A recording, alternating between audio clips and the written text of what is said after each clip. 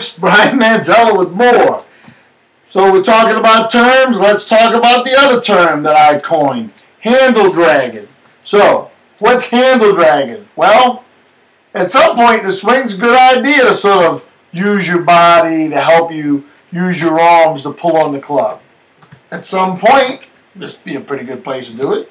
Start applying some torque to start helping the club line up. Now, what if you avoid that? Just keep dragging, and just keep dragging, and just keep dragging. That's handle dragging.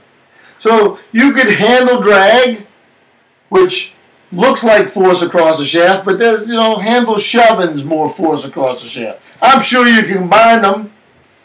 I don't know why you would want to. Neither's a really good idea. Let's get the terms right, since everybody's in the get the terms right mood. Brian Manzella signing off. I'm sure it won't be my last one.